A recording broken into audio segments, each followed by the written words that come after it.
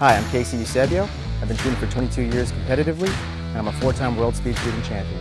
I started shooting at the age of 8 and just loved it. My father took me to the range. At the age of 10, I became the youngest USPSA master. At the age of 12, I became the youngest grandmaster. Won my first world speed shooting championship at the age of 15. Ever since, I joined the Army as an instructor in the U.S. Army Marksmanship Unit, shot for Team Glock, and now I shoot for various companies today and myself. So for pistol configuration, I use the Scorpion in 4.5 inches. It's a little shorter, so it's easy for me to maneuver from target to target. And for rifle, I use a ultralight rifle, and I absolutely love it. It's beautiful. I've got a little bit of customization in the stock and a red dot on that as well.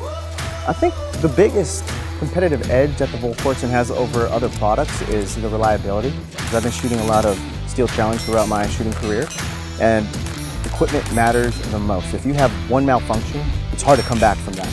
Everyone that I've met has told me that this is the best 22. I've been shooting it for a few months now, and I love it. I haven't had any malfunctions. I can put any type of ammunition in it, and it runs. With the name comes quality, and I can't complain. Probably the most asked question I get is, what's some advice you can give to someone that's new to shooting?